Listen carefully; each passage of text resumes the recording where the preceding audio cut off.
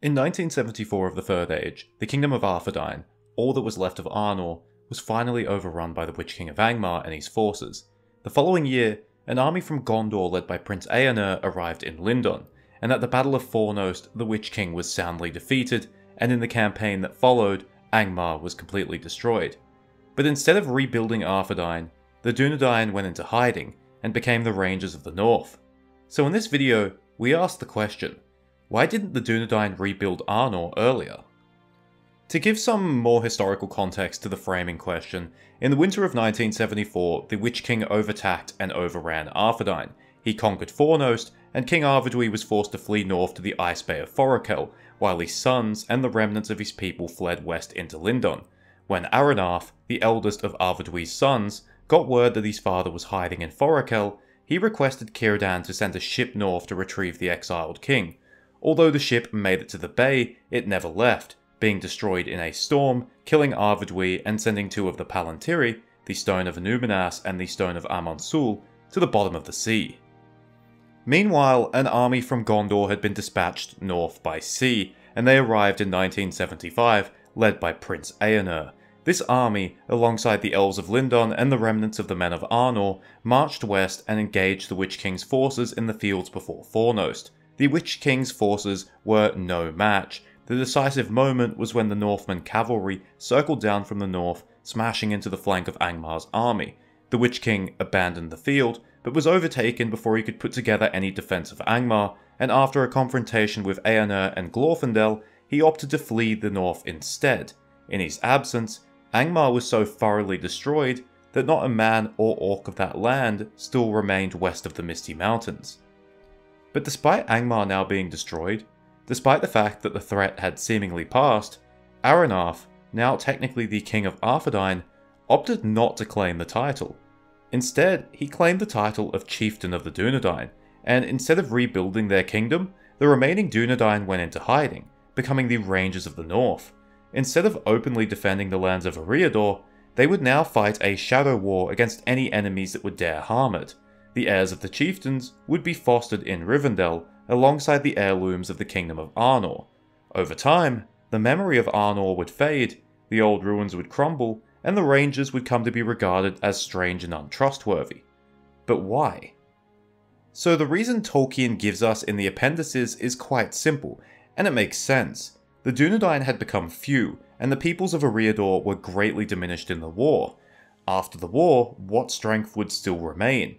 If Arthedain decided to continue the kingdom and take up his seat in Fornost, would there even be enough people around to fully populate the city? Would Arthedain even really have an army left? You might say to that, well, yeah, they would start off weak, but with Angmar destroyed and no immediate threats, surely the kingdom would gradually recover, right? And yeah, that's true, and considering the Watchful Peace began shortly afterwards, it's possible that Arthedain could have recovered reasonably well over the next 400 years. But we have the benefit of hindsight. At the time, Aranarth probably believed that continuing Arthedain and regathering his people at one place would put a target on them. After all, Sauron had dispatched the Witch King to destroy Arnor once. There's no reason to believe that he wouldn't try to do it again. Sure, Angmar had been destroyed, but there were plenty of orcs and other creatures in the Misty Mountains that could be weaponized against the remaining Dunedain. He wouldn't even really need a big army. Instead, to ensure his people's survival, Aranarth opted for the route that would draw less attention. Instead of fortifying cities, they would build remote homes and settlements in the wild. Instead of roaming around in armed companies, they would operate individually or as small groups from the shadows. That way, they could still try to protect Eriador and its remaining inhabitants without drawing the attention of the Dark Lord or any other powers. This, of course, came with a price. The Dunedain did continue to dwindle, and it was a harsh life that was fraught with danger. Even the chieftains themselves weren't immune, as 4 of them were recorded as being slain. 1 to wolves, 1 to trolls, 1 to orcs, and 1 cause of death is unknown. On top of that, the Dunedain would end up facing discrimination from the very people they were protecting, notably the Men of Bree. And when Boromir states that Gondor has been defending the Westlands without praise, Aragorn points out that the Dunedain of the North have experienced the exact same thing. But while this is an entirely practical, logical reason for Aranarth to have discontinued Arthedain, is it the only reason? While we don't have access to what Aranarth thought during this time, there is something that surrounded the end of Arnor that Aranarth had to have known, something that would have been hard to ignore, and that was prophecy. And this brings us to a man named Malbeth the Seer. Malbeth the Seer was a man of Arnor, clearly of Dunedain heritage.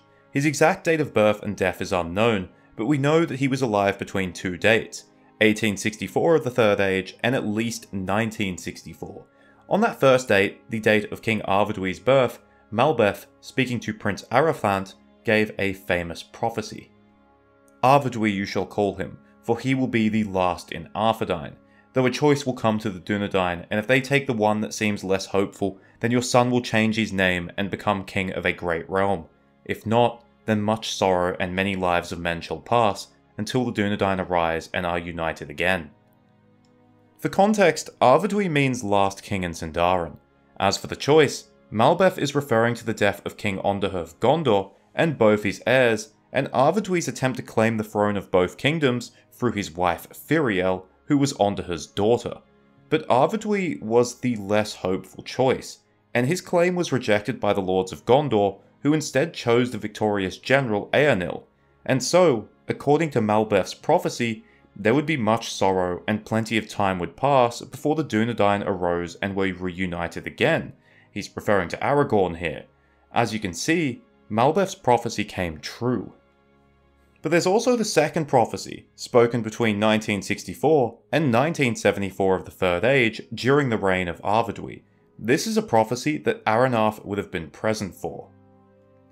Over the land there lies a long shadow, westward reaching wings of darkness. The tower trembles to the tombs of kings, doom approaches, the dead awaken, for the hour is come for the oath-breakers, at the stone of Erech thou shalt stand again, and here there a horn in the hills ringing. Who shall the horn be? Who shall call them from the grey twilight? The forgotten people, the heir of him to whom the oath they swore, from the north shall he come, need shall drive him, he shall pass the door to the paths of the dead. In this prophecy, Malbeth is obviously referring to the War of the Ring, Sauron's attack on Gondor, and then the heir of Isildur walking the paths of the dead to summon the Oathbreakers to finally fight against Sauron. So from these two prophecies, Aranarth has learned some vital information, that it's going to be many years before the Dunedain arise again and are potentially reunited, and that the heir of Isildur is going to play an important part in that. Given the accuracy of Malbeth's first prophecy, it's likely that Aranarth decided against testing fate. Arvedwy was quite clearly meant to be the last king, and it would be unwise to go against that, given the final part of the prophecy did offer some hope to the Dunedain. And given the accuracy of Malbeth's first prophecy, it's likely that Aranarth decided to put stock in it, and perhaps this is why the chieftain's sons were always fostered in Rivendell, starting with Aranarth's own son, Arahale. While it's not a bulletproof method to continue the line of chieftains, it was a way to ensure that the chieftain or his heir would not die as a child. In the end, this worked, although only just. When Arathorn II was killed by orcs, Aragorn, the future King Elessar, was a mere 2 years old. So in conclusion, the greatest reason to not continue Arnor was the practical reason.